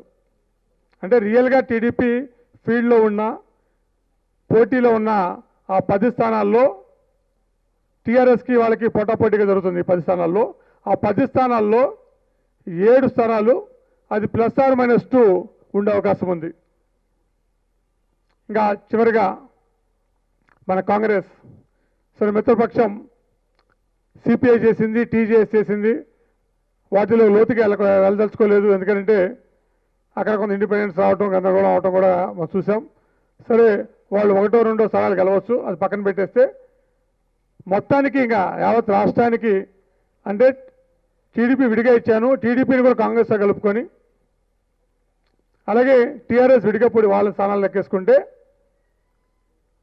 కాంగ్రెస్ కూటమి అంటే కాంగ్రెస్ ఆధ్వర్యంలో కూటమి, ప్రజా కూటమి, కాంగ్రెస్, టీడీపీ, టీజేఎస్, సిపిఐ ఈ 4 పార్టీలు కలిపిన ప్రజా కూటమికి 65 స్థానాలు +10 స్థానాలు. అంటే ఈ అనేక ఉన్నాయి కాబట్టి కొంచెం ఎర్రర్ ఎక్కువ కావాల్సి వస్తుంది. అనేక ప్రలోభాలు ఉన్నాయి, ఏది డబ్బు ప్రభావం అవ్వచ్చు, లేకపోతే వాగ్దాన ప్రలోభాలు అవ్వచ్చు. అందుకని 65 +10 మహాకూటమికి అంటే ప్రజాకూటమికి మా యొక్క అంచనాలు తేలింది. అలాగే టీఆర్ఎస్కి 35 +10 అంటే 35 10 అటు 10 ఇటుగా టీఆర్ఎస్కి వచ్చే అవకాశం ఉంది. ఎందుకంటే ఇది చాలా కష్టమైన అంచనా. ఎందుకంటే అనేక ప్రలోభాలకి, అనేక ఆశలకి, జాలికి, ప్రేమకి, అలాగే కసికి, అలాగే నమ్మకానికి ఇవన్నీ కూడా ప్రజల మనసులో ఈ 3 నెలల నుంచి కొట్టుమిట్టాడుతున్నాయి. కాసేపు అది, కాసేపు ఇది, కాసేపు అది, కాసేపు అది, అటు ఇటు ఆసిలేట్ అవుతూ చివరికి మాకు వచ్చిన అంచనా ఈ విధంగా ఉంది. సో ఇది మొట్టమొదటిసారిగా చాలా కష్టమైన, మా అనేక రాష్ట్రాల్లో ఫలితాలు చేశా కానీ ఇంత కష్టమైన ఇంత కష్టపడాల్సి ఎక్కడ రాలేదు. ఎందుకంటే 3 నెలలు కష్టపడాల్సి వచ్చింది. అనేక రకాల శాంపిల్స్, అనేక రకాలుగా ప్రజల నాడి తెలుసుకోవడానికి ప్రయత్నం చేశాం. చివరికి మాకు అందిన నాడిది, మాకు వచ్చిన అంచనా ఇది. Thank you very much.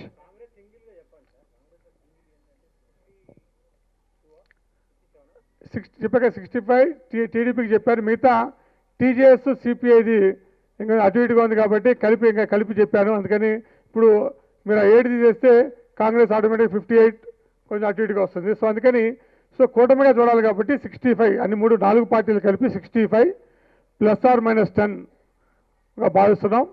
అలాగే టీఆర్ఎస్ 35 +10గా భావిస్తున్నాం.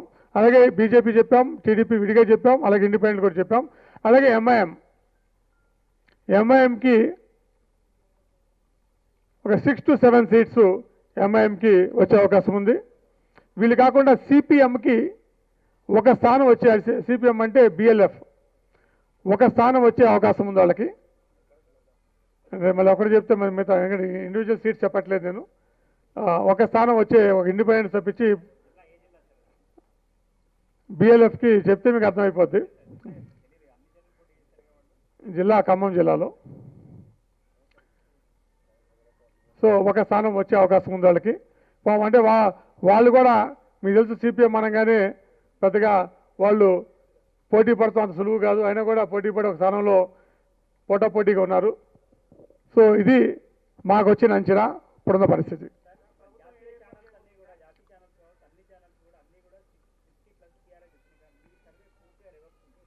నేను చెప్తా కదా, సౌత్ ఇండియాకి నార్త్ ఇండియా చాలా తేడా ఉంటుంది. ఎందుకంటే ఆ ఛానల్స్ నేను చూసిన, ఎవరైతే చెప్పారో వాళ్ళందరూ నాకు తెలుసు.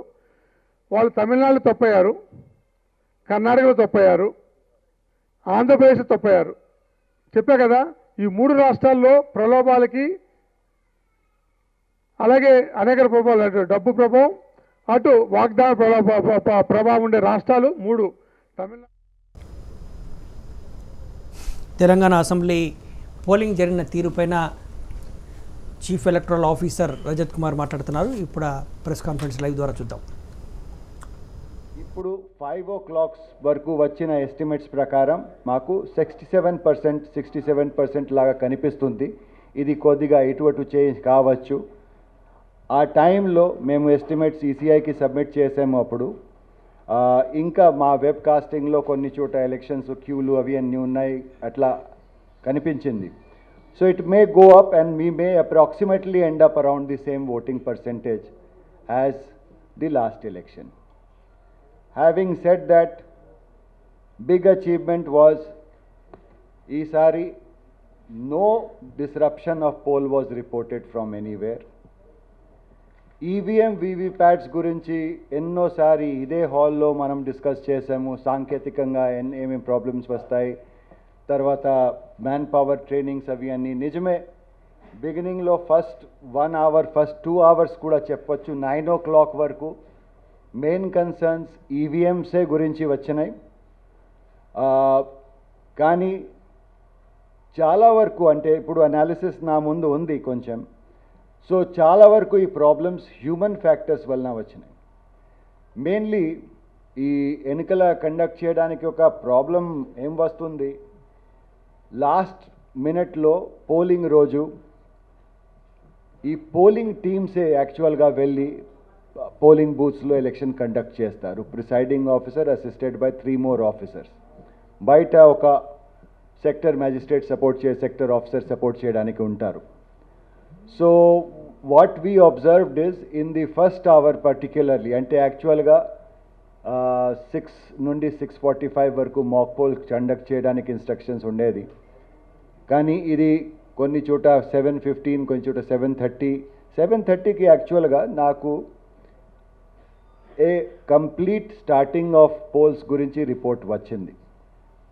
సో మాక్ పోల్లో వచ్చిన ప్రాబ్లమ్స్ అప్పటి వరకు ఇంచుమించు సార్ట్ అవుట్ అయిపోయింది. But some places actual voting may have commenced a little later. నేను కూడా I went to vote today in my area, and akkada the person who had voted first came and thanked me and congratulated me, but he was saying ki sir dadapu 1 hour late ga jarigindi because of this. So I admit that konni chota delay jarigindi, and that is why perhaps 5 o'clock mana dagara queues kuda actually there were some queues also visible. Total conduct of elections lo EVMs and VVPATs total replacements అంటే first mock poll మార్నింగ్లో జరుగుతుంది, 6:45 వరకు mock poll చేయడానికి instructions ఉండేది. And then after that during polling. So రెండు కలిపి నేను ముందు చెప్తాను మీకు, తర్వాత క్వశ్చన్స్ అయితే ఏ పీరియడ్లో ఎంత జరిగింది అది కూడా చెప్తాను. Total number of ballot units replaced 754. 754. This is 1.98% of total ballot units deployed. Control units replaced 628. 628. This is 1.9% of the total control units deployed. VVPATs మేము కొన్ని కంప్లైంట్స్ కూడా వచ్చినాయి. అది డార్క్నెస్లో చిల్కటగా అనిపిస్తుంది అక్కడ. బట్ ఆ కేర్ ఎందుకు తీసుకున్నాం, బికాజ్ 7, 8, 10% రిప్లేస్మెంట్స్ వస్తే ఒక పోల్ డిస్రప్షన్కి కూడా ప్రాబ్లం వస్తుంది. తర్వాత మన దగ్గర కొన్ని చోట అంటే ఎక్కువ రిప్లేస్మెంట్ అవసరమైతే రిజర్వ్స్ కోసం కూడా ప్రాబ్లం వస్తుంది. ఇక్కడ రిజర్వ్ ప్రతి ఒక కాన్స్టిట్యుయెన్సీ వరకే రిజర్వ్ అవైలబుల్ ఉంటాయి. బికాజ్ లాస్ట్ ర్యాండమైజేషన్లో మేము కాన్స్టిట్యుయెన్సీకి అలాట్ చేసి క్యాండిడేట్ సెట్టింగ్ చేస్తాము కాబట్టి it is not easy for us to move reserves from another place అక్కడ. అందుకనే లోకల్ మ్యాచింగ్ ఉంటుంది కాబట్టి ఇట్లా జాగ్రత్తగా చేసాము. మార్నింగ్ కూడా కొంతమంది అడిగారు, నేను ఎక్స్ప్లెయిన్ చేశాను. VVPAT total number of replacements 1444. 1444. That is 4.4% of the total VVPATs deployed. As compared to most other places, this is a good performance. Failure rates were well within expected limits. Control unit failures actually koncham little higher than expected vachindi because there were some issues with one lot of control units. మేము replace కూడా చేసాము. 1300 control units ముందు టెస్టింగ్లో failure, clock failure ఒకటి వచ్చింది, దానివల్ల replace చేసాము. ఓవరాల్గా చూస్తే ఈ ఎన్నికలలో we have dealt with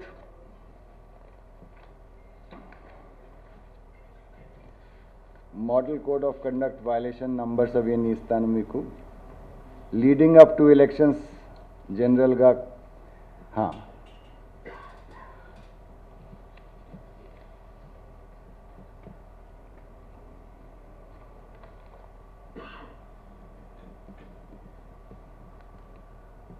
So total number of complaints through letters, emails and all other sources 1042. National grievance NGS ద్వారా మాకు 3250 వచ్చినాయి. 3250 3000 అంటే ఒక ఆన్లైన్ సోర్సెస్ సి విజిల్ కానీ వేరే వేరే గ్రీవెన్స్ పోర్టల్ ద్వారా మానిటర్ చేసే అండ్ మాన్యువల్గా లెటర్స్ ఈమెయిల్స్ పర్సనల్ కంప్లైంట్స్ దాదాపు 1042 వచ్చినాయి. ఇది ఆన్లైన్ టైప్ ఆఫ్ కంప్లైంట్స్ మాకు 3250 వచ్చినాయి. Total 4292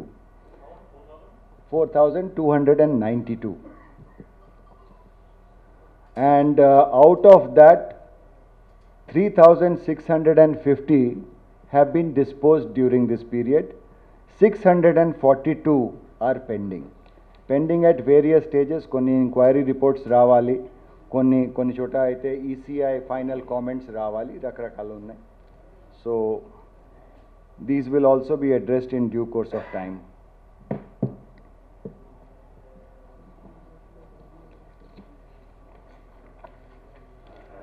One of the very good performances during this elections, మీరందరికీ తెలుసు, the seizures of cash and liquor were very, very high as compared to last time.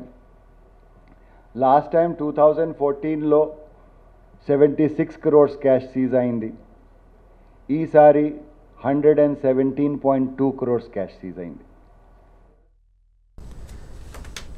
Yes, ఇవాళ జరిగినటువంటి Telangana assembly ఎన్నికల్లో కొంత voting machines ఇబ్బంది పెట్టాయి. బ్యాలెట్ యూనిట్లు సిఈలు మార్చాల్సి వచ్చింది 2%, అట్లాగే వీవీప్యాట్లు కూడా 4.4% మార్చాల్సి వచ్చింది అని చెప్పేసి chief electoral officer Rajat Kumar అంగీకరిస్తున్నటువంటి పరిస్థితి. ఇప్పటి వరకు అందుతున్న సమాచారం ప్రకారం 67% పోలింగ్ నమోదవుతుందనేటువంటి అంచనా వేస్తున్నాం. ఇవన్నీ అంచనాలే. రాత్రి 9 అయితే కానీ పూర్తి స్థాయి పోల్ పర్సంటేజ్ అనేది చెప్పలేమని చెప్పేసి రజత్ కుమార్ చెప్తున్నారు. ఇక మాజీ ఎంపీ లగడపాటి రాజగోపాల్ తన తెలంగాణ అసెంబ్లీకి సంబంధించి ఫ్లాష్ టీమ్ సర్వేకి సంబంధించిన వివరాలు మీడియాతో పంచుకుంటున్నారు. ఆ ప్రెస్ కాన్ఫరెన్స్ ఇంకా కొనసాగుతుంది. ఇప్పుడు లగడపాటి రాజగోపాల్ ఏం చెప్తున్నారో మరోసారి లైవ్లో చూద్దాం.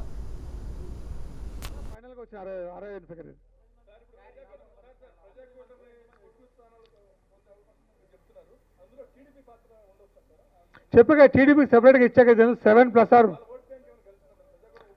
కలగకపోతే ఎలా? ఇప్పుడు టీడీపీ ఓట్ బ్యాంకు కాంగ్రెస్కి షిఫ్ట్ అవడం పెద్ద ఆశ్చర్యపోనక్కర్లా, అది పెద్ద చిన్న ఓట్ బ్యాంక్ కాబట్టి. కానీ కాంగ్రెస్ ఓటు అంత ఓటు ఆల్రెడీ స్థానికంగా ఉన్న కాంగ్రెస్ నాయకులను అధిగమించి 10 స్థానాల్లో షిఫ్ట్ అయింది. 2 స్థానాల్లో మాత్రం ఇండిపెండెంట్కి వెళ్ళిపోయింది. ఒక స్థానం ఎట్లాగో ఎంఐఎంకి ఉంది కాబట్టి అక్కడ సరైన ఫలితం అని చెప్పలేము. అందుకని ఏంటంటే టీడీపీ కాంగ్రెస్ టీఆర్ఎస్ పోటాపోటీ 10 స్థానాల్లో 7+R-2 షిఫ్ట్ అయిందంటే ఇట్ కుడ్ బి 9 అవ్వచ్చు లేదా 5 అవ్వచ్చు, వాట్ ఎవర్ ఇట్ ఈస్. 7 అనేది ఒక అంచనా వేసుకున్నాం, నాకు +R-2 ఎర్రర్ ఇచ్చుకున్నాం.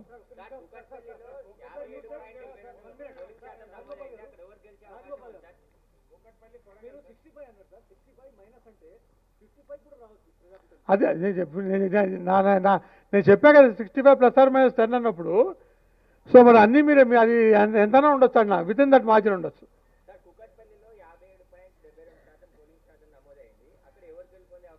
అదే ఇండివిజువల్ చెప్పడం చెప్పా కదా.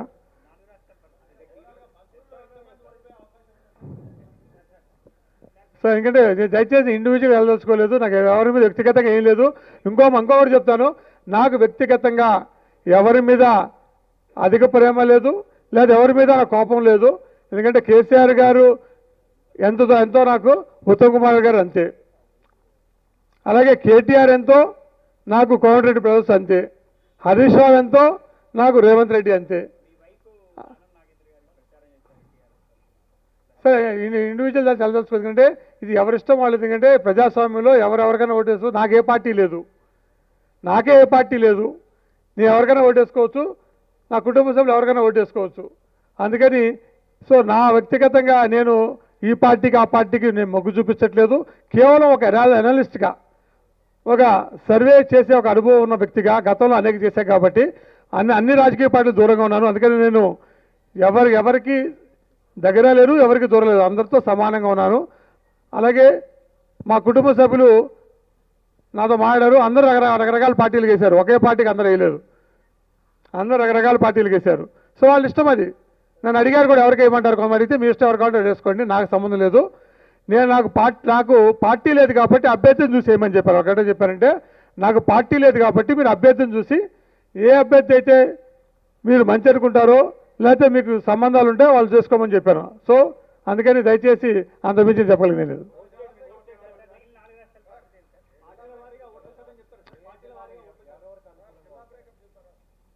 ఎందుకంటే ఇప్పుడు నేను పోస్ట్ పోల్ కూడా చేస్తున్నాను నేను.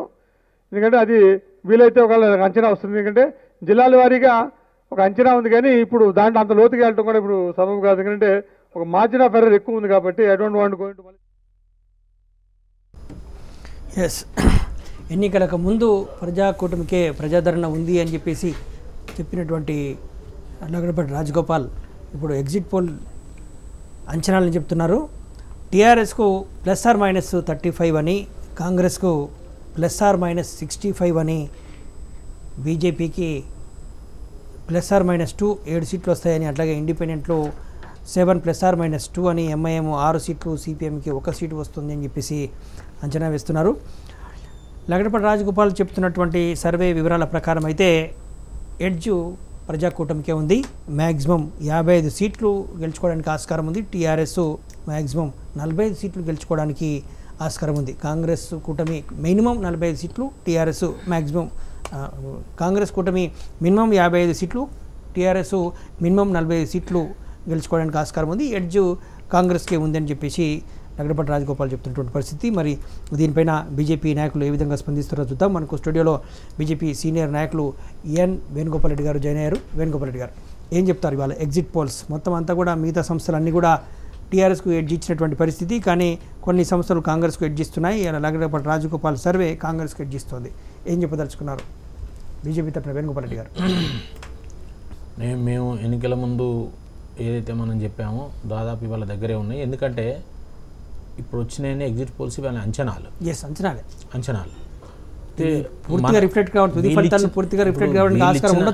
వీళ్ళు ఇచ్చిన అంచనాలే కాకుండా మేము కూడా ఫీల్డ్ మీద ఉన్నాం. ఇప్పుడు ఈ క్షణం దాకా మధ్యాహ్నం దాకా ఓటేసి తిరిగే వస్తున్నాం. అంటే ఈ నెల రోజుల నుంచి ఈ ఫీల్డ్ మీద ప్రజల్లో తిరిగినాం. రాష్ట్రం అంతా జిల్లాలన్నీ తిరుక్కుంటూనే ఉన్నాం. కాబట్టి నేనేమంటున్నా, ఓవరాల్గా ఎగ్జిట్ పోల్సే కాకుండా వాతావరణం కొంత టీఆర్ఎస్ ప్రభుత్వం ఏర్పడేందుకు అనుకూలంగా ఉన్నట్టు మాకు అనిపిస్తున్నది. కారణం ఏంటంటే ప్రధానంగా మొదలు బీజేపీ, కాంగ్రెస్, టీఆర్ఎస్ ఈ మూడింటి మధ్యలో ట్రయాంగిల్ పోటీ ఉన్నదనే దాంట్లో కొంత వాతావరణం ఉండే. ఇది అసెంబ్లీ రద్దు చేసే ముందు. రద్దు చేసిన తర్వాత ఎప్పుడైతే టీడీపీ చంద్రబాబు నాయుడు గారు ఎంటర్ అయిందో అప్పుడు టీఆర్ఎస్ టీడీపీని టార్గెట్ చేస్తూ ముందుకు తీసుకెళ్లడం జరిగింది. అయితే దానివల్ల తెలంగాణలో అంటే ఇప్పుడు టీఆర్ఎస్ గెలుస్తున్నదంటే మొత్తం ప్లస్ పాయింట్స్ అన్నీ టీఆర్ఎస్కి అంటే గట్టి మైనస్ పాయింట్స్ అన్నీ ఓడిపోయిన వాళ్ళకే కాకుండా, అంటే ఇప్పటికిప్పుడే నేను ఫైనల్ చేసి చెప్పడం లేదు, కానీ కారణాలు చెప్తున్నా తిరిగి. అంటే మేము ఆల్రెడీ నిన్న మొన్న కూడా కొన్ని విశ్లేషణ చేసినాం. దాన్ని బట్టి ఏంటంటే కొంత తెలుగుదేశం మళ్ళీ వచ్చి ఇక్కడ ఏదో చేస్తుంది అనేది. అంటే తెలుగుదేశం స్ట్రాటజికల్ తప్పు ఏంటంటే ఇక్కడున్న లోకల్ లీడర్స్ని డెవలప్ చేసి వాళ్ళు ముందర పెట్టాల్సి ఉంటుంది. అంటే ఒక లోకల్ లీడరు వాళ్ళు ఉండి తిరిగి మేము ఇక్కడ గవర్నమెంట్ ఫామ్ చేస్తాం అని అన్ని కాన్స్టిట్యున్సీలలో ఒక 2 ఏళ్ళ నుంచి పనిచేస్తే అది వేరే ఉండు. స్తబ్దంగా ఉండి సడన్గా వచ్చి కాంగ్రెస్ని కలవడం ఏదైతే ఉన్నదో, మొదటి నుంచి కాంగ్రెస్ ఇప్పుడు టీడీపీ మేము అనేది సహజపోతాం, అది కాంగ్రెస్కి అగెనిస్ట్ పార్టీలు కాదు. కానీ అవి 2 కలవడం వల్ల ఒక విషయం కలవడం వల్ల మీరు వచ్చేంత వరకు కూడా జరిగినటువంటి డిస్కషన్ కొంత బ్రీఫ్ చేస్తాం మీకు. ప్రజాకూటమిలో టీడీపీ చేరడం అనేది మిస్ఫైర్ అయింది. చంద్రబాబు ప్రచారం చేయడం అనేటువంటిది టీఆర్ఎస్ పార్టీకి ఒక ప్రచారాస్తం ఇచ్చారు. మళ్ళీ ఢిల్లీ గులాం, అమరావతి గులాం, ఇక్కడ ఆంధ్ర పెత్తనం, ఇవన్నీ ప్రచారాస్త్రాలు టీఆర్ఎస్కి ఇచ్చినట్టు అయింది అనేటువంటిది స్టూడియోలో ఉన్నటువంటి ప్రముఖులు అభిప్రాయపడేటువంటి పరిస్థితి. Yes please. అయితే అది మాకు కూడా నష్టం జరిగింది. ఇప్పుడు ఎట్లయిందంటే పోటీల నుంచి ఏమైందంటే పబ్లిక్ను మళ్ళీ కేసీఆర్ గారు ఏంటంటే మళ్ళీ మనం తెలంగాణలో మన అస్తిత్వాన్ని కోల్పోతాం అనే స్థాయిలో అడ్డమెట్ చేయడం. దాంట్లో ప్రజలు కొంత మళ్ళీ సందిగ్ధంలో పడి ఉద్యోగస్తులు కానీ లేకపోతే కొంత తెలంగాణవాదులు కానీ ప్రజలు కానీ కొంత డైవర్ట్ అయ్యే అవకాశం ఏర్పడింది. ఇప్పుడు కాదు, మనం మొదటి నుంచి చెప్తున్నాం, పొత్తైన కాంచే మాట్లాడుకుంటున్నాం ఒకటి. అయితే దీంట్లో కొంత స్ట్రాటజీ చేసుకోవాల్సి ఉంటుంది. ఇక్కడ ఆంధ్ర తెలంగాణ అనే ఫీలింగ్ లేదు. తెలంగాణ వచ్చిన కాంచి అందరు కలిసే బ్రతుకుతున్నారు, అందులో రెండో అభిప్రాయం లేదు. అది సరే టీఆర్ఎస్ వైపు నుంచి కూడా ఆ కోఆపరేషన్ అనేది నేను కాదన్నా.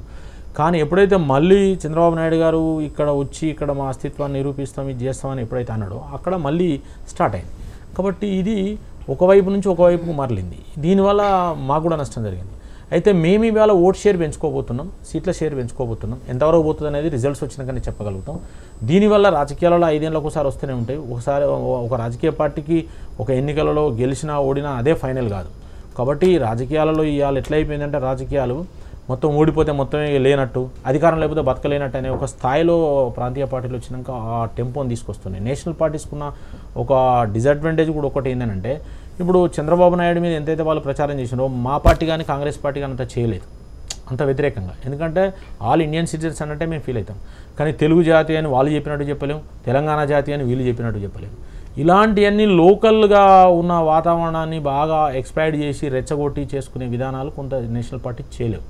అది ఒక డిసడ్వాంటేజ్ అంటే అది చెడ్డదని నేను చెప్పడం లేదు.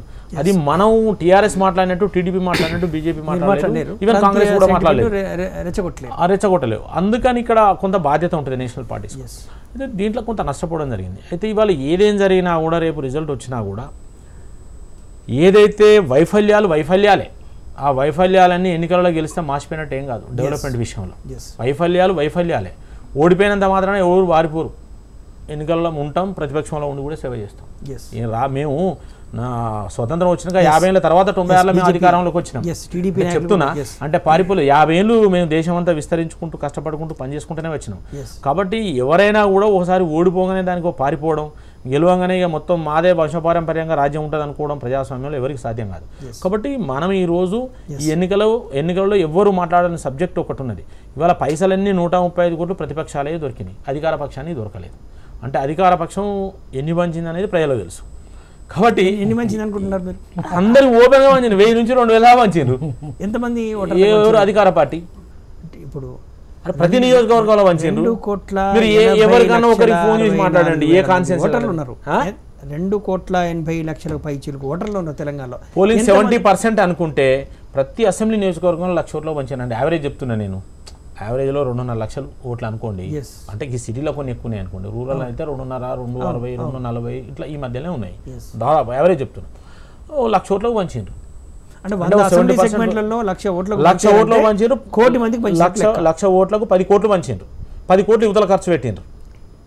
10 కోట్లు పంచారు. 1000 అంటే 10 కోట్లు. ప్రతి అసెంబ్లీ సెగ్మెంట్ కి 20 కోట్లు, 20 నుంచి 25 కోట్లు ఖర్చు అయినాయండి ఇది అధికార పార్టీకి. అంటే 2,500. నేను ఇవాళ మీకు చెప్తున్నా 20 నుంచి 25 కోట్లు ఖర్చు అయినాయి. రేవంత్ రెడ్డి కాన్స్టిట్యూన్సీ లో 100 కోట్లు ఖర్చు అయినాయి. టీఆర్ఎస్ చెప్తున్నా కదా.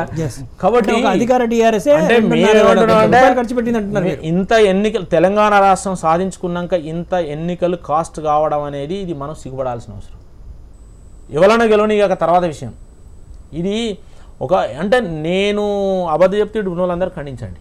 నేను అబద్ధం చెప్తే ఇప్పుడు ఎవరికైనా ఫోన్ చేయండి, ఏ కాన్ఫరెన్స్లో ఏ పార్టీ ఎవడో ఎన్ని పైసలు ఇచ్చినాడే చెప్తారు. కాబట్టి మరి అన్నిటికన్నా ఎవరు ఎక్కువ ఇచ్చినట్టే కూడా చెప్తారు, ఎవరి పైసలు దొరికినాయంటే కూడా చెప్తారు. తీయండి, ఇప్పుడు ఎలక్షన్ కమిషనర్ చెప్తున్నారు ఎవరి పైసలు దొరికినాయి. కాబట్టి ఇలాంటి కొన్ని విషయాలు ఇది గర్వపడాన్నా సిగ్గుపడాన్నా ఈ స్థాయికి పోయింది మనది. 25 కోట్లు 30 కోట్లకు ఎన్నికల ఖర్చు పోయిందంటే మనం గర్వపడానా, నిజమైన ప్రజాస్వామ్యం ఉన్నట్ట లేనట్ట, ఇవన్నీ కూడా విశ్లేషణ అయితే గెలుపు కింద మిగతా అన్ని తప్పులని కప్పిపుచ్చబడతాయి అంటే మాత్రం ఆత్మహత్య చేసుకున్నట్టే. మనకు టీడీపీ నాయకులు బిఎన్ రెడ్డి గారు డిస్కషన్లో జరుగుతున్నారు. బిఎన్ రెడ్డి గారు, ఇవాళ ప్రజాకూటమికి గెలుపు అవకాశాలను గండికొట్టిందే టీడీపీ, చంద్రబాబు నాయుడు. తెలంగాణ సెంటిమెంట్ను టీఆర్ఎస్ రాజేయడానికి ఒక అస్త్రం ఇచ్చారు అనేటువంటిది స్టూడియోలో ఉన్నటువంటి ప్రొఫెసర్ గాలి వినోద్ కుమార్ గారు అభిప్రాయపడ్డారు. అంతకుముందుకు ఉన్నటువంటి సింహాద్రి సూర్యనారాయణ కూడా అభిప్రాయం. ఏం చెప్తారు? అది వాళ్ళ పర్సెప్షన్. మా పర్సెప్షన్ ఏంటంటే, ఎప్పుడైతే కేసీఆర్ గారు September 6 రోజు ఏదైతే డిజాల్వ్ చేసిండో 65 నుంచి 67% ఉన్నదని చెప్పి అందరికీ తెలిసిన వాస్తవం. అప్పుడు కాంగ్రెస్ పార్టీ బిలో 30% కాదు, 20, 23%, 24% ఉన్న పరిస్థితి. ఈనాడైతే ఆ రోజు మీలాంటి జర్నలిస్టు తెలుగుదేశం పార్టీ గురించి క్వశ్చనింగ్ చేసిండ్రో, అది ఎక్కడి పార్టీ 0.2%, ఆంధ్ర పార్టీ ఇంకెక్కడ పార్టీ అన్న తర్వాత అయినా కూడా మేము కూటమిలో కలవడం జరిగింది. ఇక్కడ మా పార్టీ రమణ గారి బీసీ నాయకత్వం గత 4.5 సంవత్సరాల నుంచి ఆయన నాయకత్వంలో జరుగుతుంది. డిజాల్వ్ చేసిన తెల్లారి 8వ తారీఖు అనుకోకుండా మీటింగ్ జరిగిన రోజు చంద్రబాబు నాయుడు క్లియర్ కట్గా చెప్పిండు, మీరే చేసుకోండి, ఏదైనా ఉంటే నేను మీకు సహాయపడతా కానీ మీ నాయకత్వం మీరే చేసుకోండి క్లియర్గా చెప్పడం జరిగింది. కూటమి చేకూర్చడంలో కూడా రమణ గారే చాడ వెంకరెడ్డితో మాట్లాడి అదేవిధంగా కోదండంతో మాట్లాడి తర్వాత కాంగ్రెస్ పార్టీకి పోయిందని అందరికీ తెలిసిన విషయం. నెంబర్ 2, ఎప్పుడైతే కేసీఆర్ గారు ఆయన డెవలప్మెంట్ చేసినటువంటి సంక్షేమ కార్యక్రమాలు, డెవలప్మెంట్ కాళేశ్వరం అవి ప్రతిదానికి చెప్పేవాళ్ళు, డబుల్ బెడ్రూమ్ అని అది అని ఇదని చెప్పేవాళ్ళు. అవి పక్కకు పెట్టి చంద్రబాబు నాయుడిని ఏదైతే టార్గెట్ చేసిండో ఆ రోజు ఆయన పతనం శురువైందని మా పర్సెప్షన్, నా అనాలిసిస్. ఎందుకంటే ముఖ్యమంత్రి గారు తెలంగాణ వచ్చింది అందరం ఒకటే మా ప్రాంతాలుగా విడిపోయినాం, మనుషులు కలిసి ఉందామని చెప్పి పదే పదే చెప్పడం జరిగింది. ఒక్కొక్కసారి ఏం చెప్తాడు, ఆంధ్రాలో పుట్టిన వాళ్ళంతా లంకలో పుట్టిన వాళ్ళంతా రాక్షసులు వాళ్ళని చెప్పి ఇష్టం వచ్చినట్టు హైదర్ నగర్లో ఒక మాట మాట్లాడతారు, సిద్దింపేటలో ఒక మాట మాట్లాడతారు, నల్లగొండలో ఒకటి మాట్లాడతారు. కాబట్టి రాబోయే రోజుల్లో తెలుగుదేశం పార్టీ రోల్ చాలా చిన్నదని అందరికీ తెలుసు.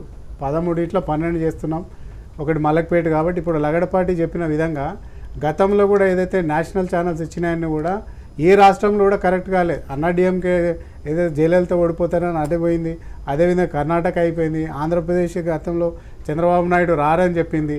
కానీ లగడపాటి గారు చెప్పినటువంటి దాదాపు నాకు తెలిసినంత వరకు అన్నీ కూడా 100% కరెక్ట్ అయినటువంటి పరిస్థితి.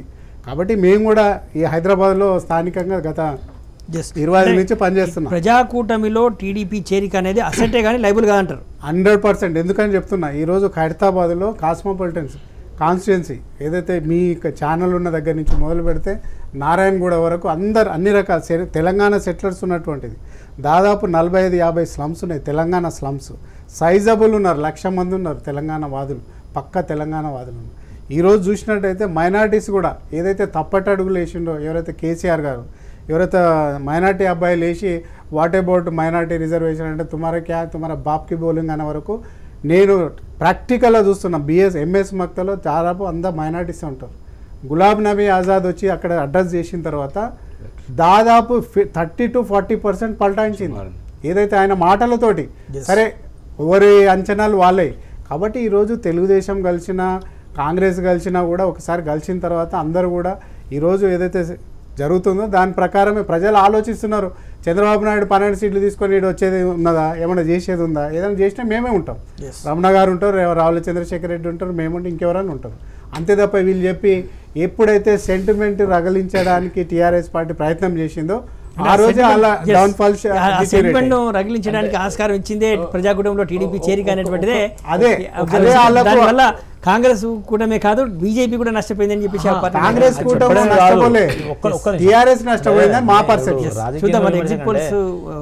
టీడీపీ బీజేపీతో సహజ పొత్తు ఈ రెండు కూడా కాంగ్రెస్ కి యాంటీగా ఉన్నాయి 34-35 ఏళ్ళ నుంచి. అంటే వాళ్ళ పార్టీ పుట్టిన కానీ కూడా మేము పొత్తు ఉండడం వాళ్ళకు వ్యతిరేకంగా ఉండడం. అయితే దాన్ని కొంత ప్రజలు యాక్సెప్ట్ చేస్తారు ఎప్పుడు కలిసిన. అయితే ఇప్పుడు కాంగ్రెస్కి అగేనిస్ట్గా వచ్చిన టీడీపీ కలవడం అనేది ఏదైతే ఉన్నదో ఆల్ ఆఫ్ ఏ సడన్ అది యాక్సెప్ట్ చేసే పరిస్థితి లేకుండా. ఇంకొకటి నేను చెప్తున్నా, ఒక 20 సీట్లు ఇప్పుడు పొత్తులో వీళ్ళు ఇచ్చారు కాంగ్రెస్ వాళ్ళు. ఆ 20 సీట్లలో ఒక సీటు కూడా వచ్చే పరిస్థితి, 20 సీట్లు కాంగ్రెస్ కావాలి ఓడిపోయే పరిస్థితి. 7 ఎంఐఎం, ఓ 10-15 మాయ ఉన్నాయి, ఒక 5-6 ఇండిపెండెంట్. ఈ 40 సీట్లు పోతే 74 సీట్లలో 60 సీట్లు కాంగ్రెస్ రావాలి. Is it possible? బ్రేక్ తీసుకుందాం, బ్రేక్ తర్వాత ఈ డిస్కషన్ కంటిన్యూ చేద్దాం. మొత్తం మీద ఎగ్జిట్ పోల్స్ ఇచ్చినటువంటి అంచనాలు అయితే కొంత ఆసక్తికరంగా ఉన్నాయి. తెలంగాణలో హంగ్ అసెంబ్లీ వస్తుందా లేదు టీఆర్ఎస్కి ఎడ్జ్ ఉంటుందా అనేటువంటిదే చెప్పలేకుంటున్నారు.